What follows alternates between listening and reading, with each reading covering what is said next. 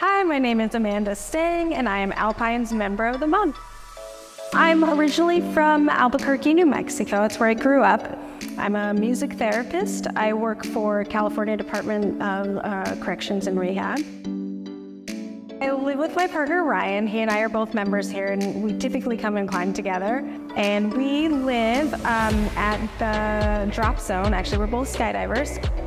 We met through skydiving. He works full-time, taking people tandem and doing video and pictures. I do coaching, and then I also work at the Manifest, so I help in the office at the drop zone.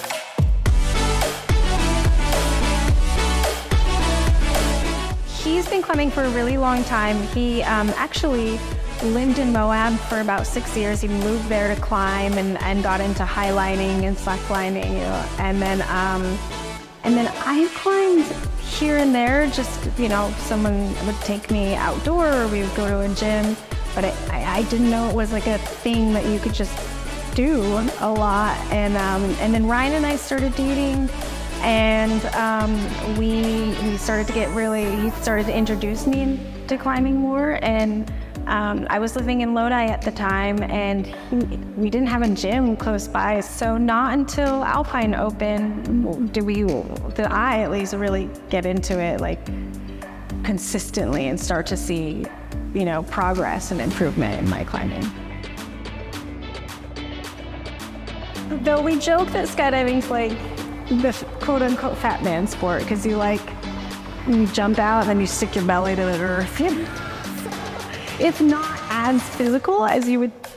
There's disciplines of it that can be. So when I got into skydiving, it took over my life.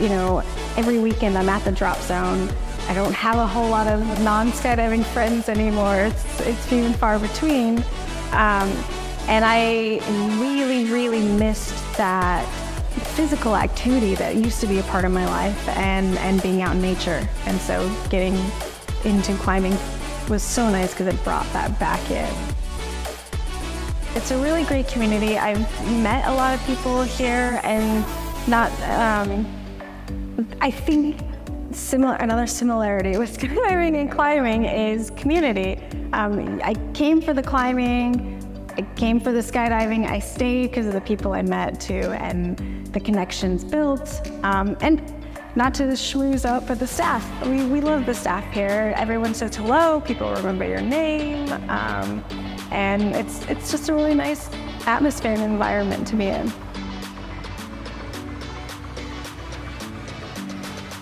I think the number one advice I would give is breathe. Just breathe. Breath is important. Breath sets our pace. Breath brings us into the present. It's grounding for us. And so both in skydiving and in climbing, those are two things that can get really intimidating and overwhelming. And if you just stop and breathe, reconnect with your breath, recenter yourself, you're gonna have a lot more fun.